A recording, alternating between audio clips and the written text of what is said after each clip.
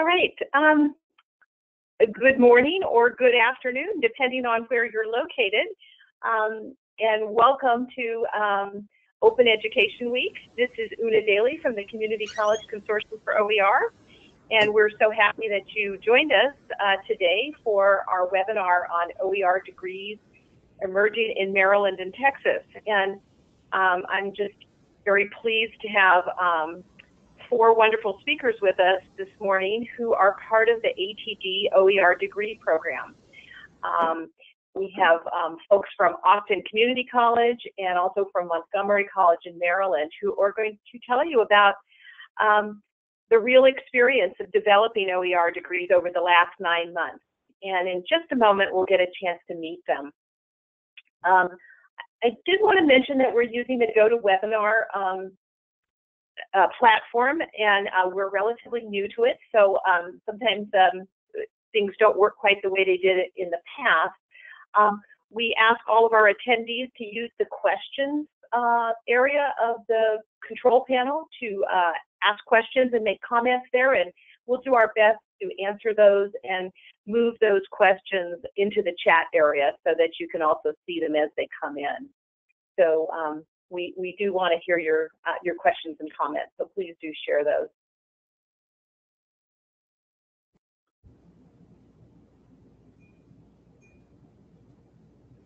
And our agenda today, we're going to meet our presenters here in just a moment and have our usual brief overview of the Community College Consortium for OER, and then we're going to get right into the presentations from Montgomery College and Austin Community College.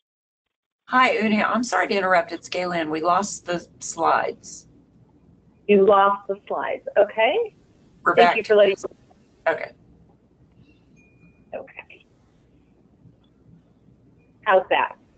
There we go. They're back. Okay, perfect. Thank you. Thank you for letting me know. All right. So first up, I want to introduce Dr. Gaye Lynn, who is the Associate Vice President of Academic Programs at Austin Community College. She's also the lead for the OER degree at Austin Community College and also for the Texas Consortium, which is 4 different colleges / districts in Texas that are working on general studies OER degree. Dr. Gaye Lynn, would you like to say a few words before we get started? Thanks, Una. My name is Gaye Lynn, and Scott is the last name. That confuses people sometimes. I have been at ACC since I started as an adjunct faculty member in the late 80s, and I was eventually hired as a full-time faculty member. Political science is my home discipline. I've been a department chair, I've been a department head. We had different organizational structures. And then I spent the last 11 years as Dean of Social and Behavioral Sciences, and in December became the the Associate Vice President for Academic Programs. That's a very quick overview of my history at ACC. Great, thank you so much, Gaye Lynn. And next I'd like to introduce Carrie Gits, who is the head librarian at Austin Community College and also has been running a lot of the training, faculty development work around the OER degree. Would you like to say a few words, Carrie? Sure. Hello, everyone. My name is Carrie Gits, and I'm one of the head librarians at Austin Community College. We have 11 campuses and 11 libraries, and I'm currently overseeing 2 campus libraries, Rio Grande and Highland campus. And I've been at ACC for about 6 years, have been in a variety of institutions over my career as a librarian, and I'm very excited to be part of the OER grant team at ACC, and very excited that the libraries are involved in this initiative.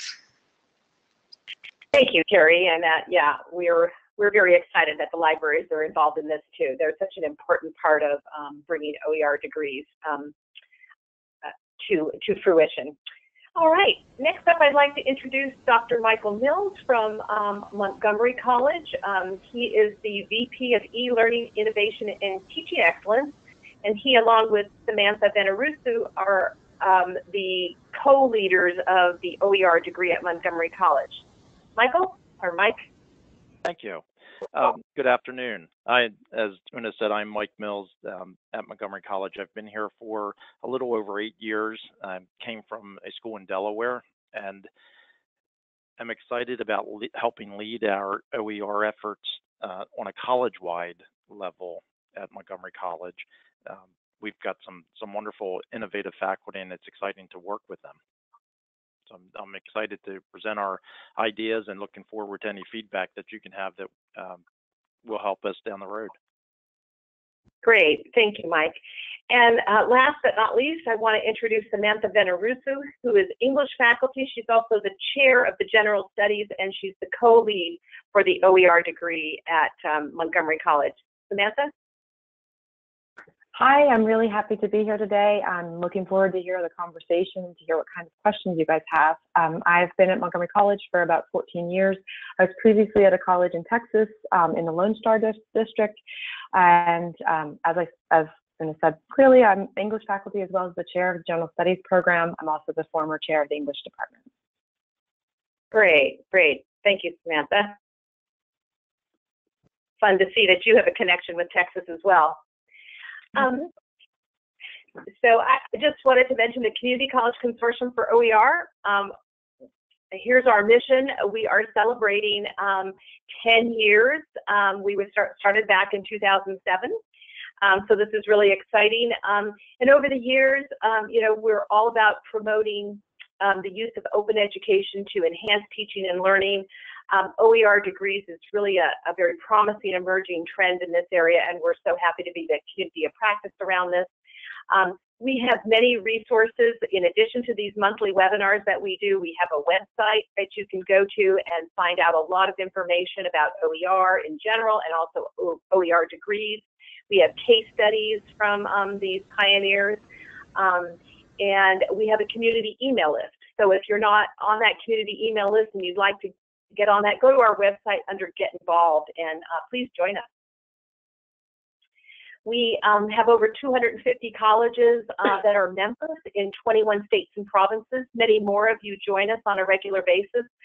We do truly treasure our members, which help us create a sustainable open education project here.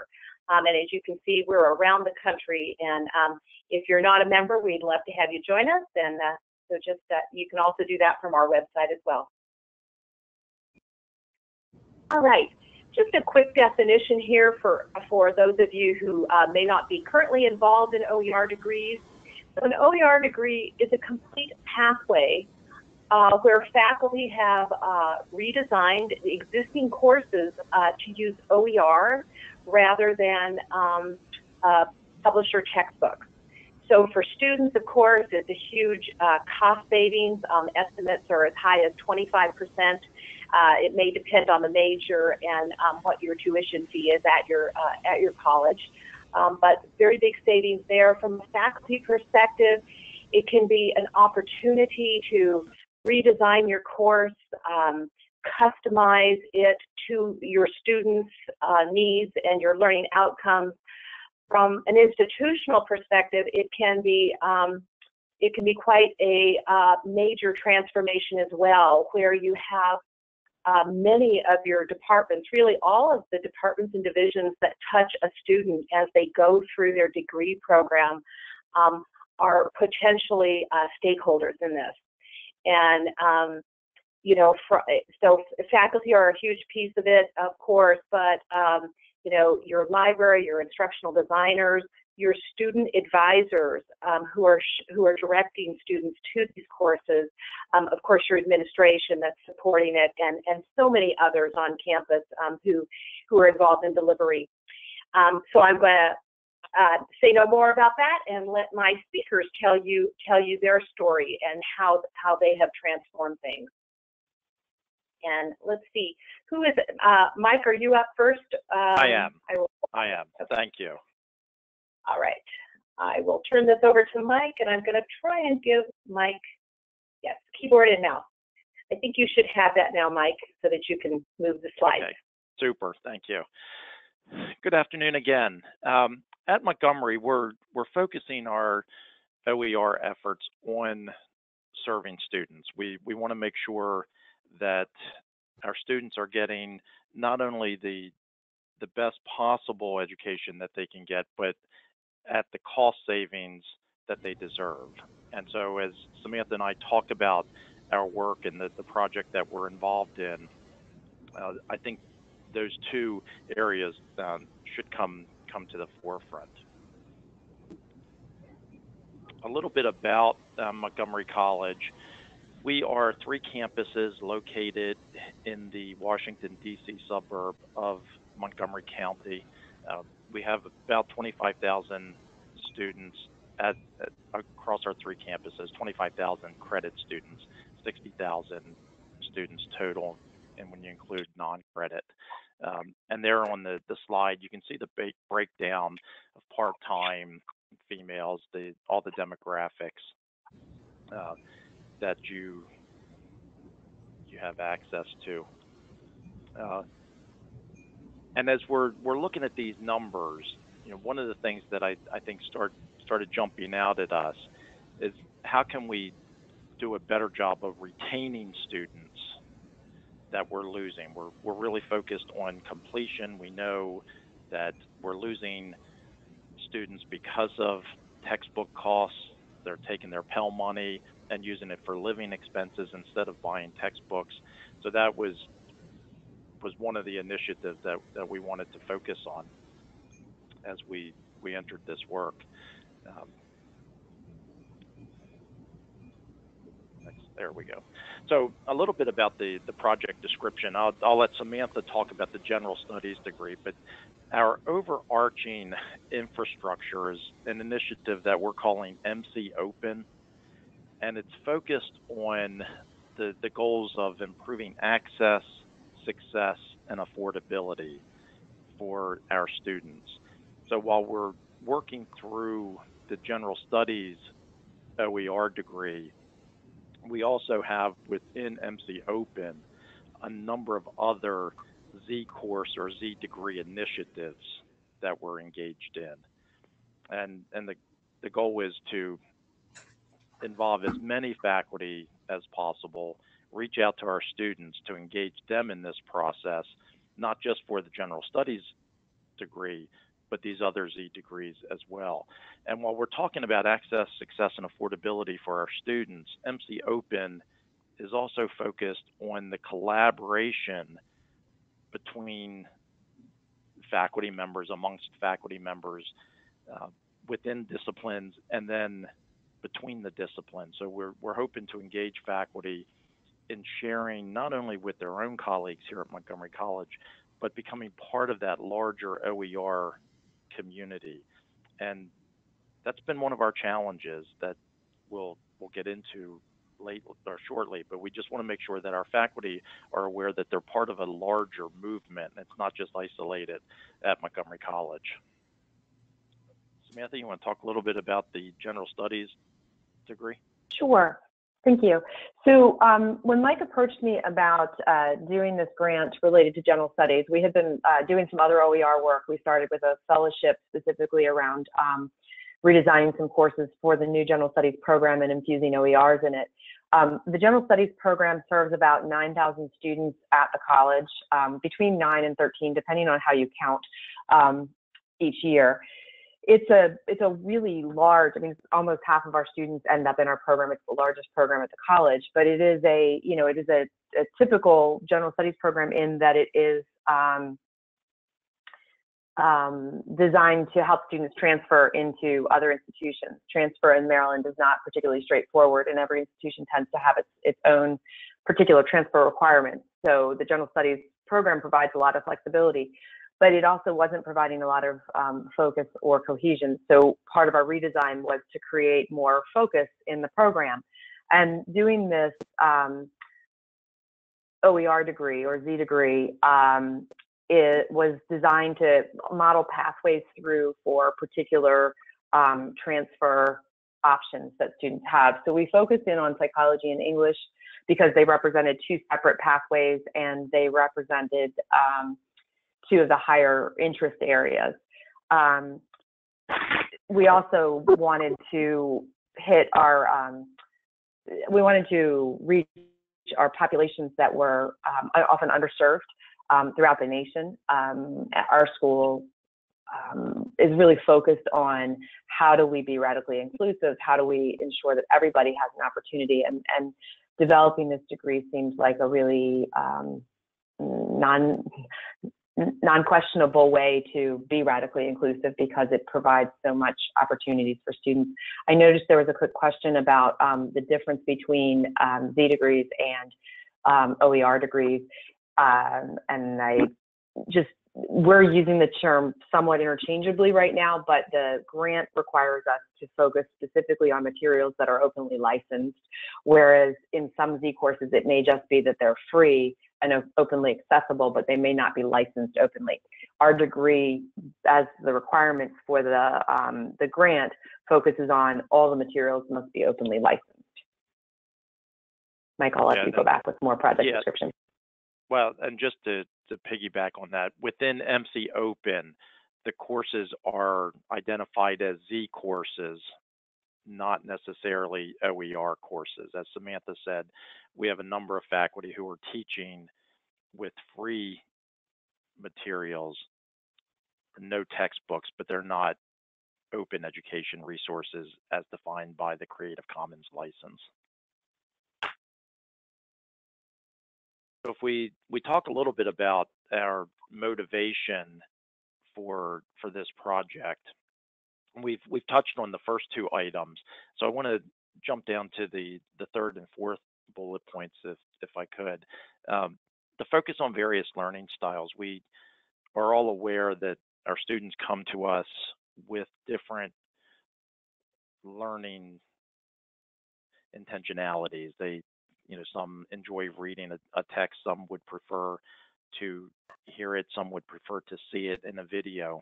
And I think as we progress through this project and our other Z efforts, we're seeing that faculty are able to pull in materials that touch on these various learning styles, and it becomes a true focus on universal design. And so it isn't just capturing one individual learning style, it's working its way across the spectrum. As a result of that, what we're seeing, and I'll share some data near the end of the presentation, we're looking for increased student engagement with the material.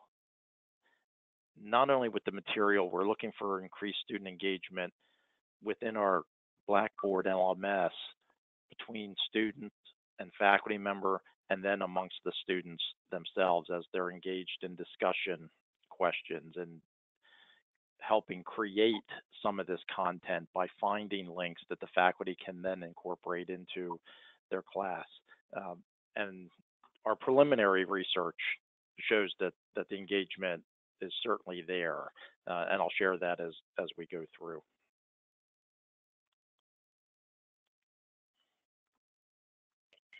So as with any project, there are challenges, and one of our biggest challenges that I think everybody faces is the finding quality open content. And I'm going to talk about that, as well as finding that some of the content, the licensing is very complicated.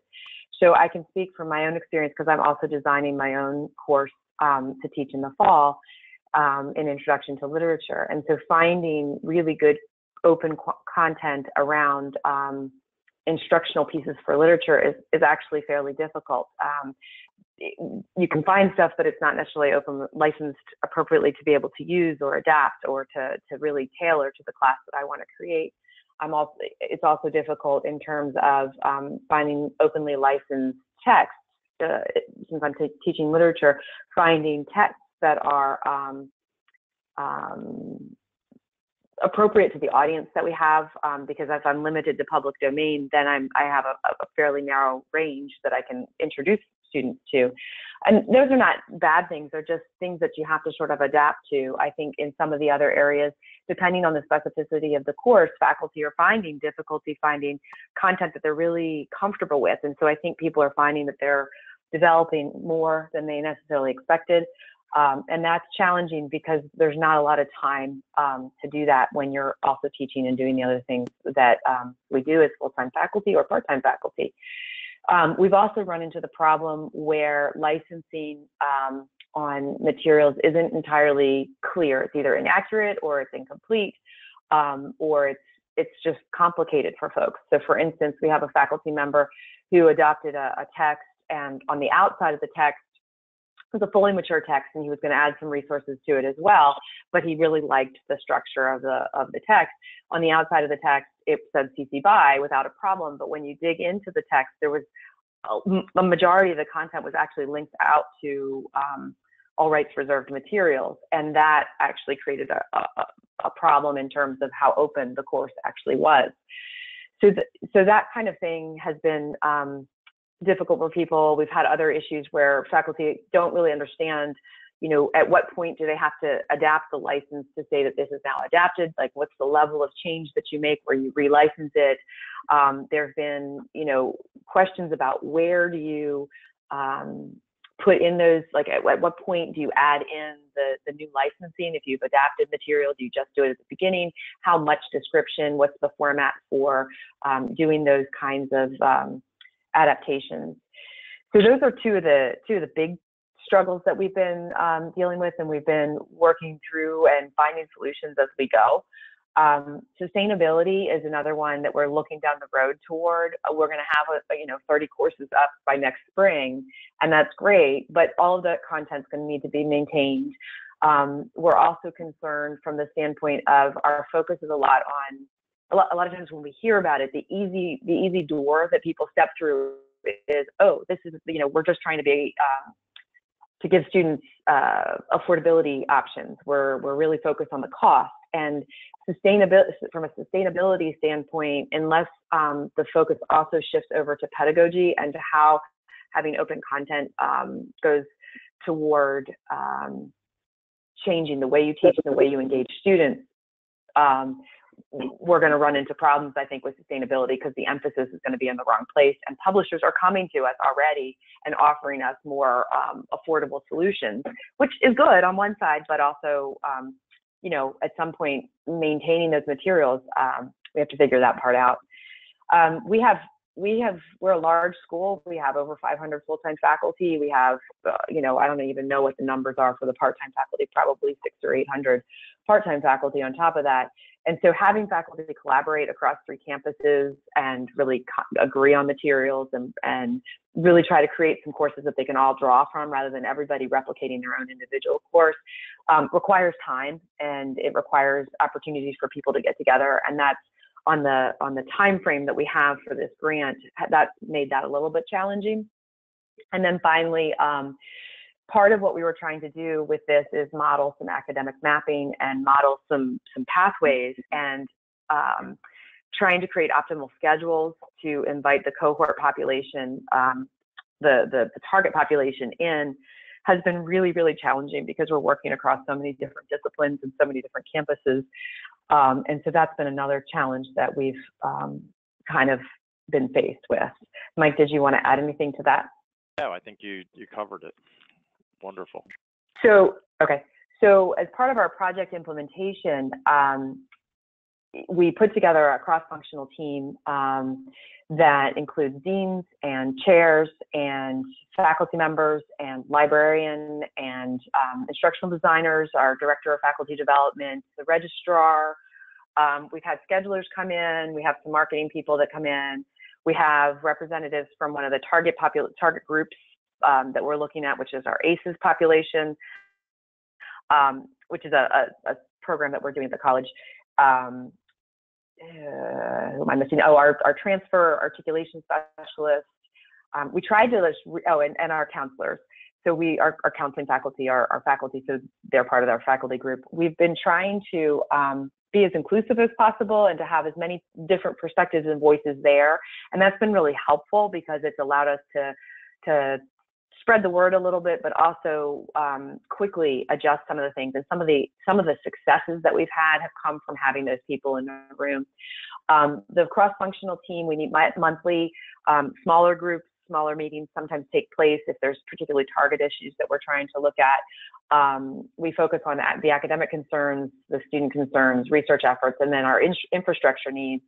Our elite folks, that's our Office of E-Learning and Excellence in Teaching. They focus on professional development offerings, and we run open labs. They run you know, sessions where they help people find content. They run sessions where they help people think about licensing and how do you do that licensing and how to just redesign their courses and think about that. So they're both formal workshop offerings as well as open labs. And then the faculty champions that are part of this group also offer open office hours for faculty who are working on the project to just come and sit and talk through the kinds of things that they're struggling with. One of the things that we wanted to really do was create a community at the college. Mike mentioned this earlier. There is resistance among some faculty about this move. And so having a collaborative community where you can reach out and say, hey, I'm struggling with this. What do you think? I'm getting a lot of pushback. You have somebody that you can go in and that's your same peer group that you rely on. And so you're not feeling quite so isolated. And I think that that's been a really important piece of this as well. The other thing that we've had to do is really have regular meetings and regular sort of going out and taking a roadshow out and hitting all of our governance groups. Mike has met regularly with the student council. He's done some work with the administrators council. We've done some stuff together at the administrators retreats and things like that. And then we've also, when I'm at the chairs group, we do regular presentations with the chairs group. We, go to the various governance constituencies and talk to them as well. And so that's been another really big effort that we've tried to stay focused on to raise that awareness. Anything you want to add to that, Mike? Yes, just briefly. One of our biggest wins and one of our easiest wins in all of this was a surprise, I think, when we were able to, without hardly any resistance, get the Z designation within our student information system. And I know that's been a challenge for a number of schools. We've heard that as a challenge from different schools. But we were able to, as a result of this cross-functional team, work with our registrar to get that Z designation within Banner. And so when students go to register for classes, they can filter and look for those courses that are identified as Z. And so for us, that was a big win. It was an early win, and it helped propel us to the success that I think we're now having.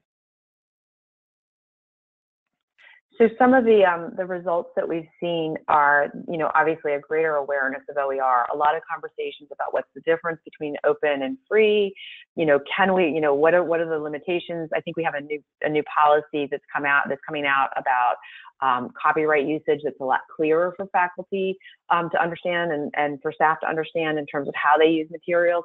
And so I think it's engendered a lot of conversation about what OER is, why we might go that direction, and really I think it's starting to edge into that question about how we teach and why we teach the way that we're teaching. The other piece is that we've really been able to scale infrastructure, and Mike just mentioned the really early and relatively not hard win of getting to be able to designate courses as Z courses, and how many sections just immediately popped up.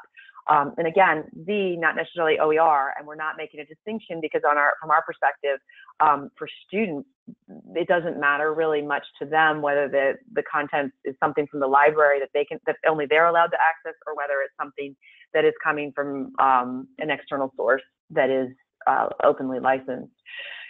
So that scaling of infrastructure, I think working with the bookstore, we were able to really scale that relatively quickly. And I do think that a lot of that had to do with that cross-functional team and having people be able to go out and work with their constituencies pretty quickly. So those are, I think, two of our really early results. Anecdotally, I've heard from a number of faculty who are trying out their materials this semester. So they haven't finished the licensing process or things like that, but they're already teaching with their materials. We've heard overwhelmingly positive results, that the students are happy with the materials. The faculty are more engaged with their ability to make changes and to really shape and adapt the courses and not really be restrained by a textbook. And it really speaks, a lot of what I've heard from the faculty who are currently doing this speaks toward the ideas of open pedagogy and really moving toward, more intentionally toward the emphasis on open pedagogy and open pedagogical practices. So Mike? This semester, this was our first semester having the Z designation in our SIS so that students could register for the courses that they wanted based on Z.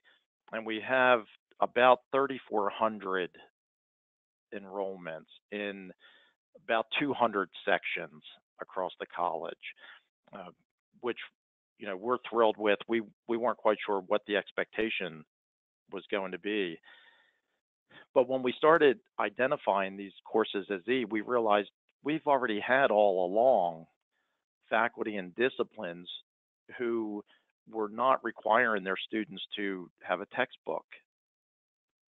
And so this provided an infrastructure for them to identify that for students, and the students responded. And with the 3,400 enrollments, you take what seems to now be the acceptable average cost of a textbook of $100. Just this semester alone, we're saving students about $340,000.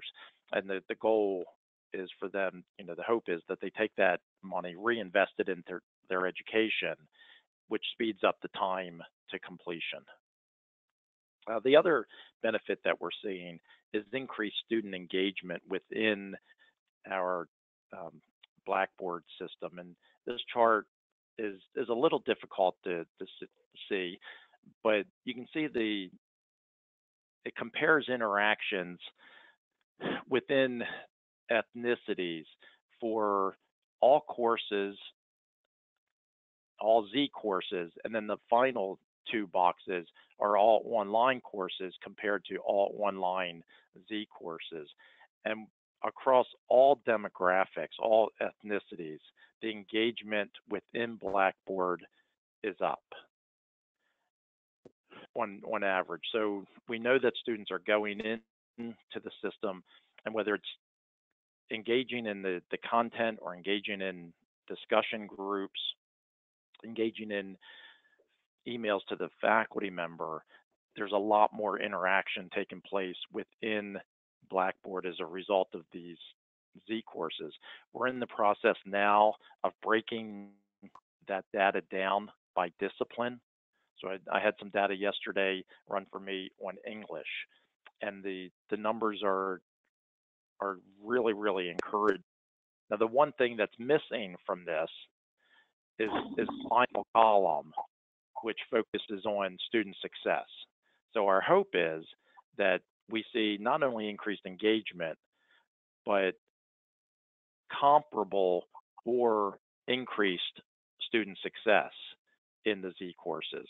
What we don't want to see is more engagement and less success. So we're excited by these numbers. There will be follow-up articles that we provide based on the grades and the student success measures that are going to follow at the end of this semester.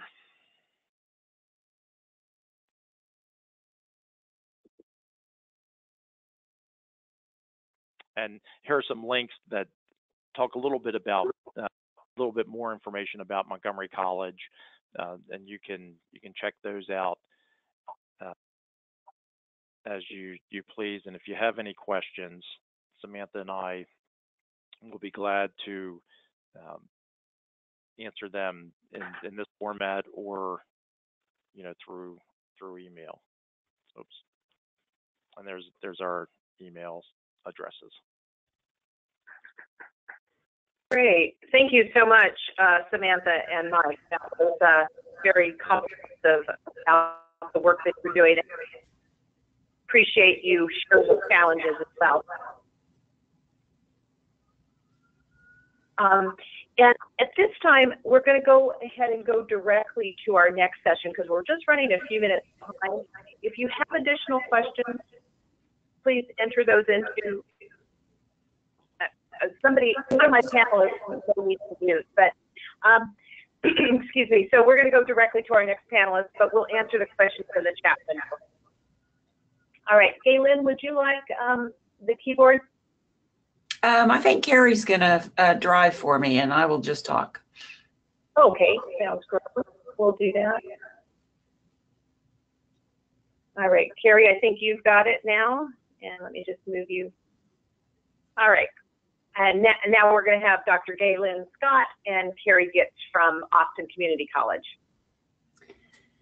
Thanks again, Una. I'll very quickly run through the first couple of slides and tell you a little bit about ACC.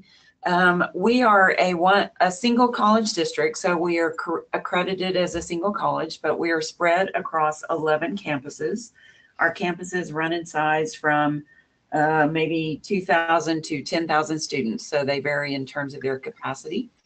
In addition to our 11 campuses, we have 8 early college high schools that are still fairly new, so probably 700 students there, and we have I just double checked. We have 5,500 dual credit students in our dual credit programs. Across those campuses and programs, you'll see our district size on the next slide. Or you might not. I'm not sure. It just went black. I don't know what happened. But we are, we cover 6 counties, approximately 7,000 square miles. We tell people that our service area is about the size of New Jersey. About 40,000 credit students this semester, or you could also say we run about 76,000 students each year.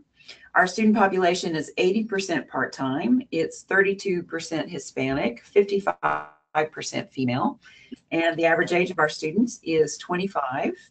ACC opened its doors in the fall of '73, so we are sort of a middle-aged college.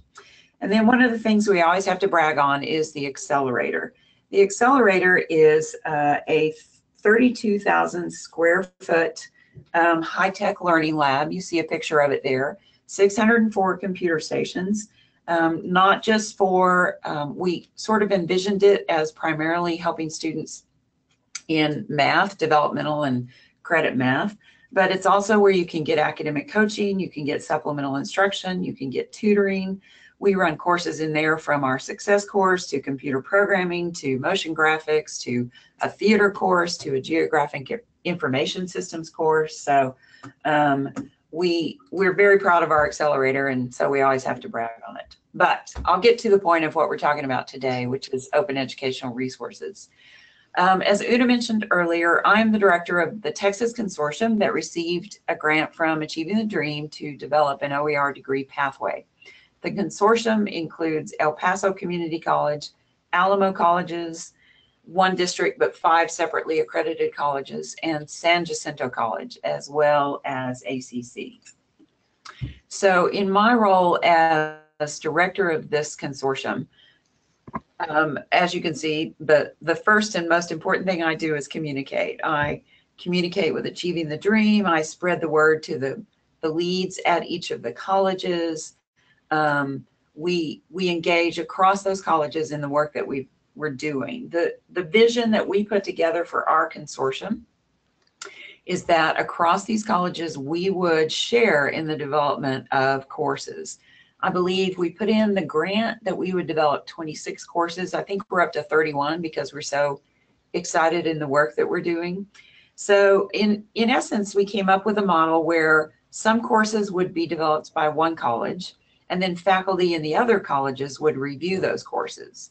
And the review isn't just providing feedback. I don't understand this, or I have a question about that, or have you thought about this? But the review involves actually teaching with those developed materials in a pilot semester. So across the colleges in the consortium, development and review is occurring over the next week. We started last fall. We launched our first courses this spring. We're continuing to develop.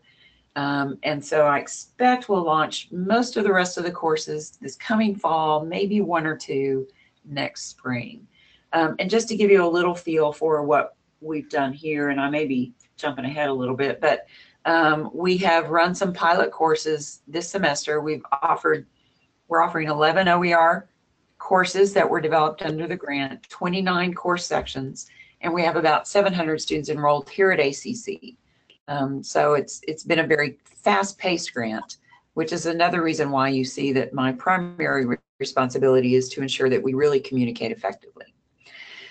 You'll also see on the screen there, it talks about recruitment. Because we have this model of shared development and shared review and engagement across those consortial colleges, part of my job in the summer was just to recruit faculty to either engage in course adaptation or development or to engage in course review.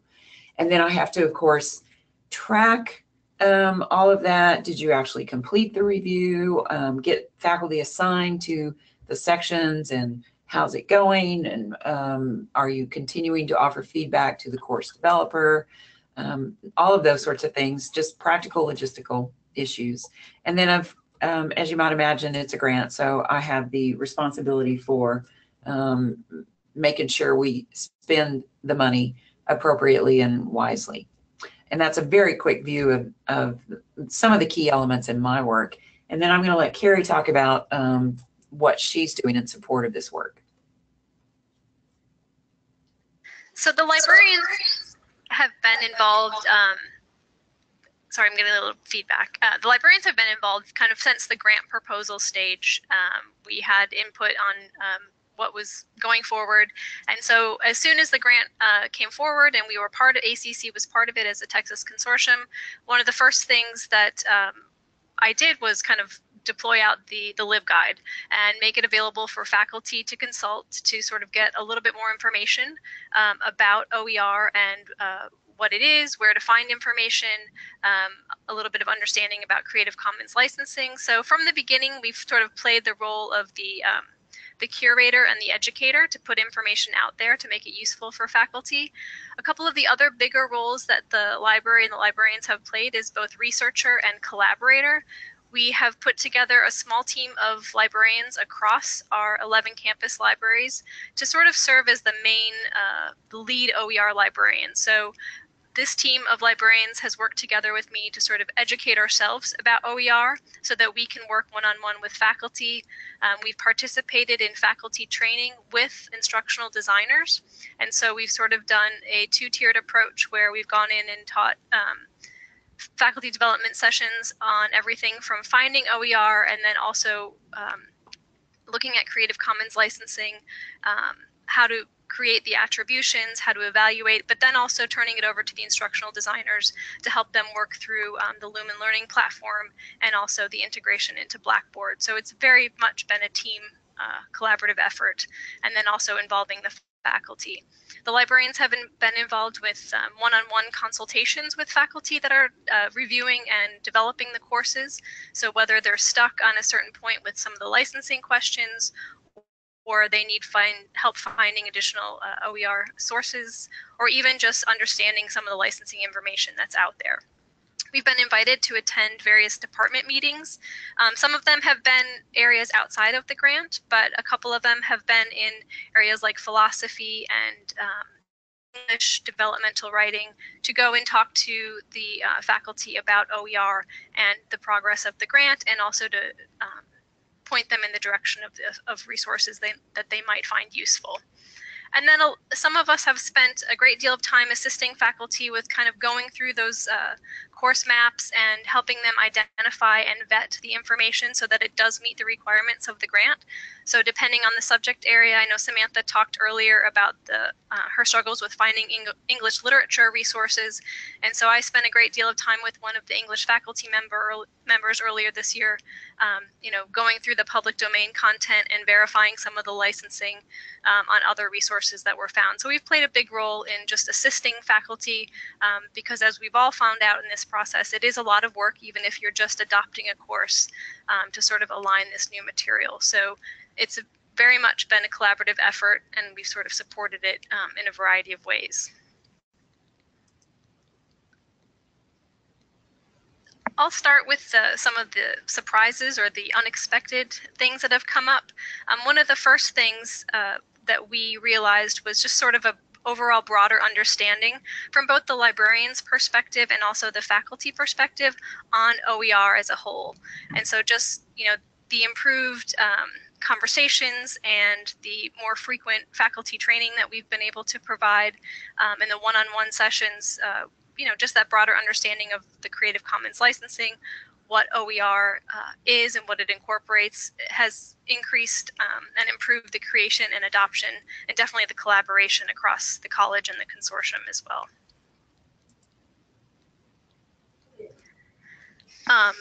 I put this example in here about faculty realizing they might have already been using OER, because in some of the conversations that we've had with faculty as they're developing and reviewing the courses, they've made comments to the effect that they have incorporated freely available resources in their course content over the years, but now they have a broader understanding of what it means to find material that meets that OER requirement, but also to find it and be able to adopt it and adapt it. So they've been using course material that's freely available, but now they have a broader understanding of how to implement it, where to go and find it, and the different ways that they can incorporate it into their course material.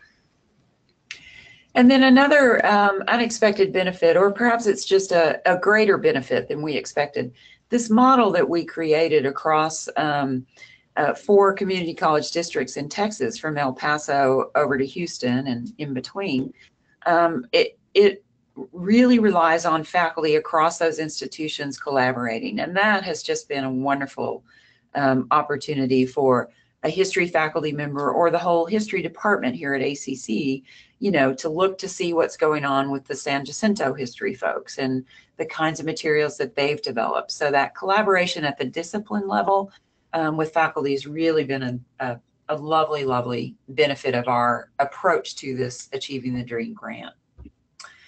And then we'll go to the flip side, which is the challenges that we have encountered here in this work. And let me just say the first challenge is both good and difficult. We're having a little trouble with the slides, but as in this grant, we here at ACC agreed to be a research partner. We are engaged in a quasi-experimental design research study to try and really dig into not just the question of course level student outcomes, but if we're trying to design a degree pathway, what are the outcomes on that forward movement of students? Do OER courses help students maybe take 9 hours instead of 6 hours because they're not spending money on course textbooks? Do OER courses, because students have the material available on the first day and they have the benefits of open pedagogy, does that mean they keep moving forward? Are persistence and retention rates better? Are completion rates better? So we're a research partner looking at some of those questions. And what we've done is designate 3 of our campuses as treatment campuses and 3 of our campuses as control campuses. We couldn't really do a historical control group because we've made so many changes. We're doing pathways work and a lot of other things here. So I find myself in the middle of this work supporting and cheering and encouraging OER sections at the 3 treatment campuses, but then trying to tamp down interest in offering OER sections at the control campuses because we don't want students contaminated. We want this to be a really good research study. And that's an ethical challenge, shall we say, as well as just a logistical challenge. You have to ask faculty if they can teach at another campus if they want to use OER until the research study is concluded. And you see other challenges there on the screen. Persuading the reluctant, that would be a challenge with a lot of initiatives. And so I'm probably preaching to the choir on that statement. The logistical issues, the communication issues, how do we help students understand what OER mean, what that means in the course schedule if they see a note, how do we help students understand the broader elements of this work. And I know we're sort of watching the clock, so I'll move on. A lot of OER course materials are good in terms of quality and rigor, but they don't always come with the ancillaries that faculty members want. And so that's a challenge that we need to address. How do we ensure that the development of these courses includes test banks and slides and assignment suggestions and all of those sorts of things?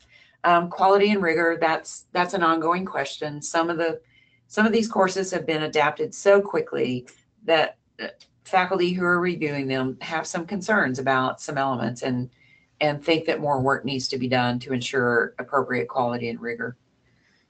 And of course, we're getting a lot of phone calls and emails from proprietary textbook publishers and vendors who want to work with us on all of this. And we have to navigate that. What does that mean when they say they have OER courses? Well, it's a much more restrictive license and probably includes a cost.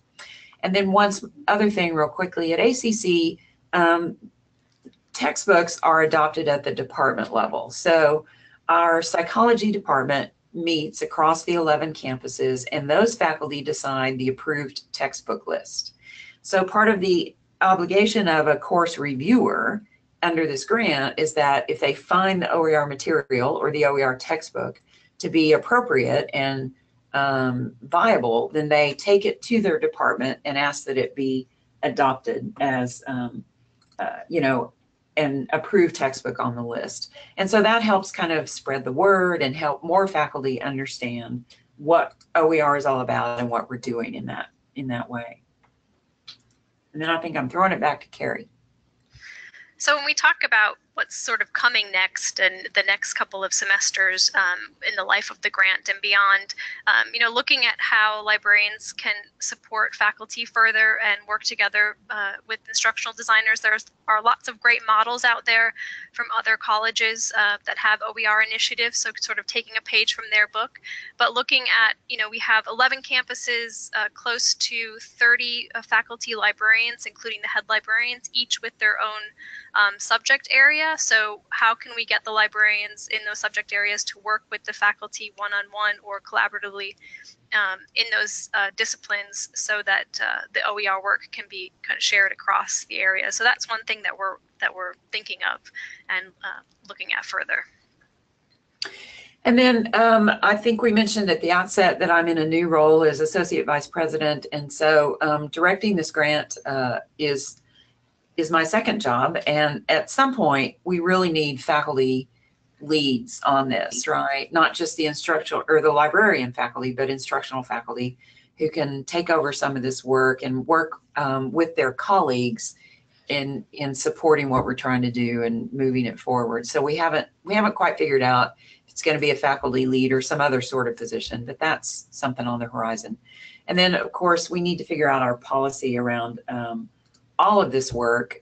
We've saved that conversation until we got a little further into it, but we do need to figure out what our rules and policies might be in terms of development and adoption of OER.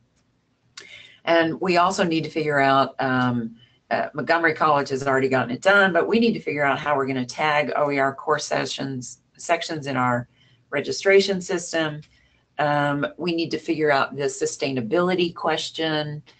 Are we going to maybe just embed a tech fee into the student fees that they pay, or a course materials fee? Because, as has already been mentioned, sustainability has to be part of the design of this work.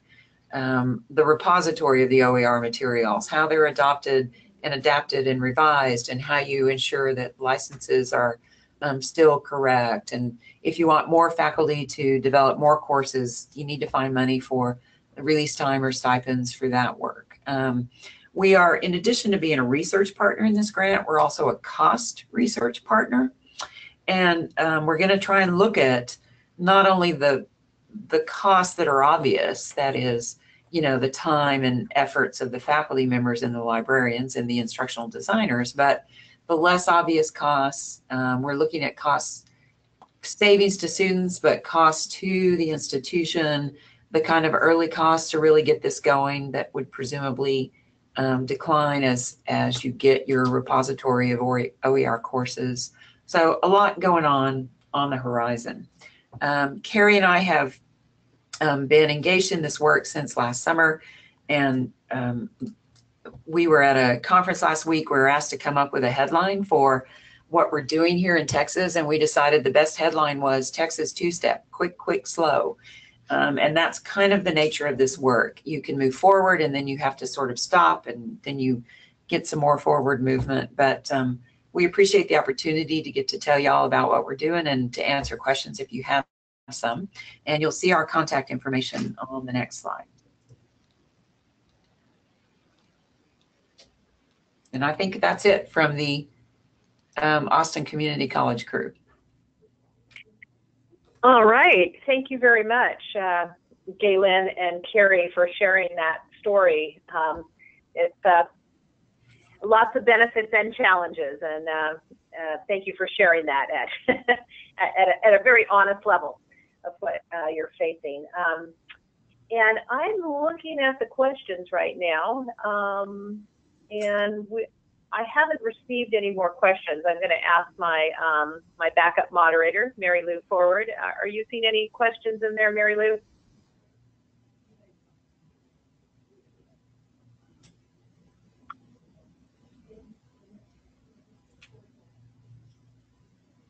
So this is our time to answer some questions. While we're waiting for those to come in, I just wanted to mention a few things this week that are related to Open Ed. Of course, this is Open Education Week, and thank you once again for coming to our webinar this morning and hearing our amazing presenters. If you're attending the Open Ed conference in October, submissions for presentations are due this Friday. So do get those in if you want to present. And I know many of you are doing really exciting projects, so we really encourage that.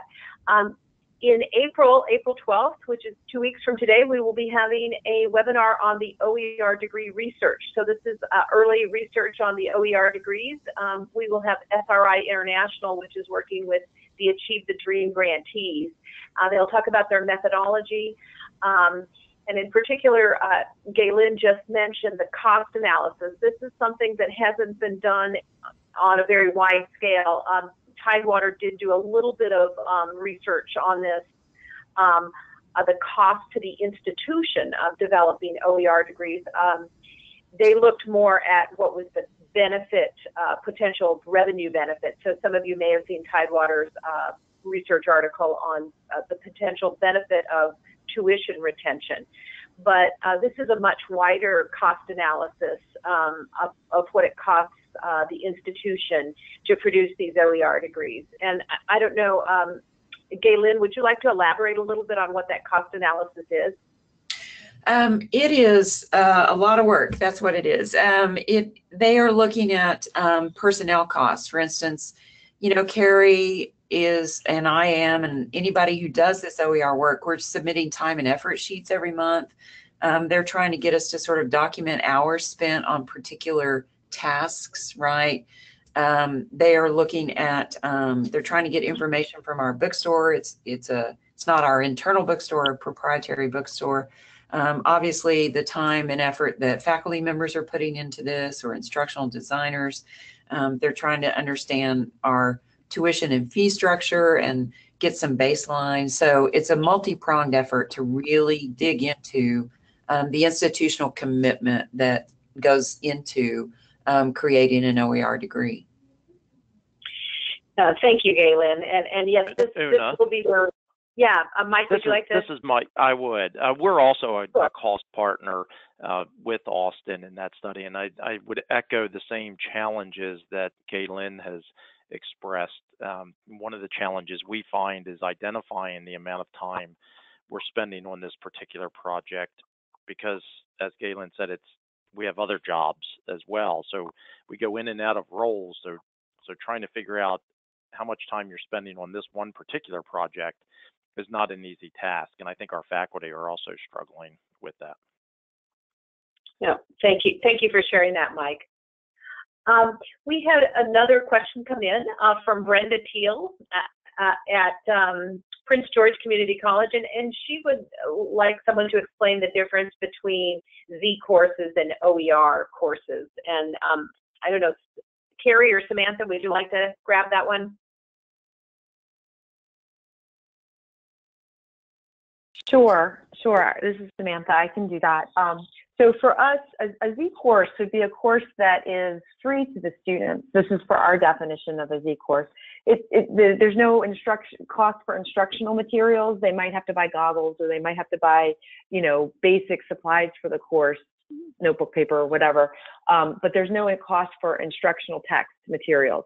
That may be achieved through using library resources or other resources that are sort of protected and used by the institution or paid for by the institution, but those things may not all be openly licensed. So when we talk about openly licensed or OER courses or OER course materials, those are things that have been licensed to be able to be adapted or used openly by faculty anywhere. So it has the difference between Z and OER has to do with the licensing. Thank you. All right. I'm looking for other questions, and at this point, I think that was our last question, and we are just hitting up on the hour. So once again, I want to say thank you so much to our presenters today for sharing the work that they're doing, the challenging work that they're doing, but also the benefits that they're seeing at their colleges in developing these OER degrees. And we're hoping to hear back from them over the next year about their further progress. Any final comments from my panelists before we end the webinar? No, just thank you for the opportunity. We appreciate it. Same as for Montgomery. All right. All right. Thank you all for coming, and thanks once again to our amazing presenters. And I hope that you all have a great rest of your week and go out there and celebrate Open Education Week. There's a number of other events happening on later today and Thursday and Friday. And hope to see you on April 12th. Bye-bye.